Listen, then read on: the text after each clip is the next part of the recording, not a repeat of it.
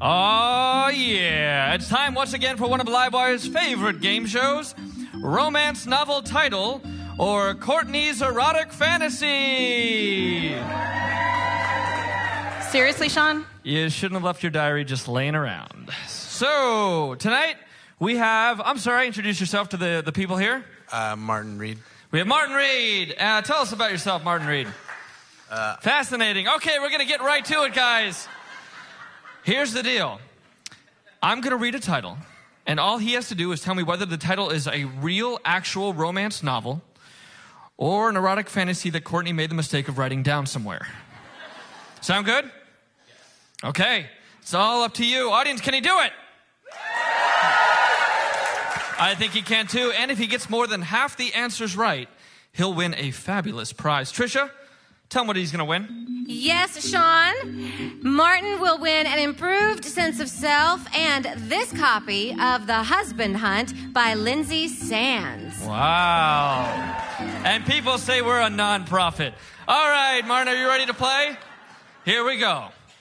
Number 1, Sex, Lies, and Leprechauns. Real.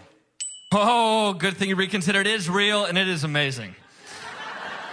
Number 2, Pickup at the Robot Club, the Fembot Chronicles. Also real.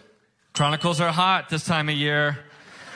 Love and the Loathsome Leopard.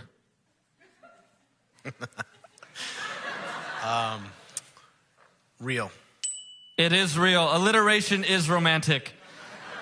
Number 5, The Broken Promise of Captain Christopher Dawson.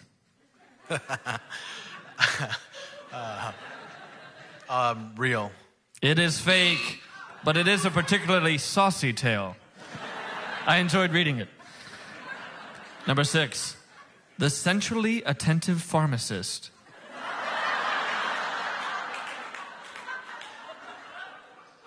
Fake. It is fake. A good job gets you about 90% of the way with Courtenay. No, I didn't have health insurance for a really long time, so I had all these pharmacist fantasies. Number 7, A Duke Deceived. Real. Real, and chapter 8 was out of this world. Number 9, The Drummer Who Stayed. Fake. It is fake. It comes after 9 drummers left. Next one, His Majesty, M.D. Real. Absolutely. Someone knows their romance novels. Number 10, Dr. Daddy. I hope that's fake. It is 100% real. Number 11, The Surprisingly Gentle Pirate. Fake. Correct. Instead of ripping her bodice, he just asked her to remove it.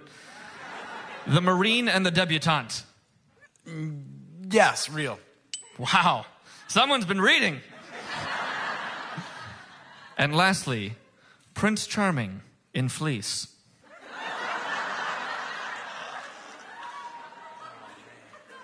Yeah, real. That was one of Courtenay's local dreams. Trisha, how many did he get right? 11. 11. Right. What a powerhouse. Unbelievable. Give it up.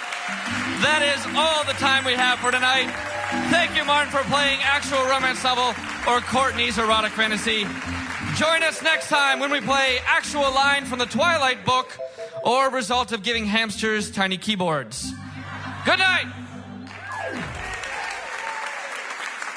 It was Sean McGrath and Trisha Ferguson with David Ian on sound effects.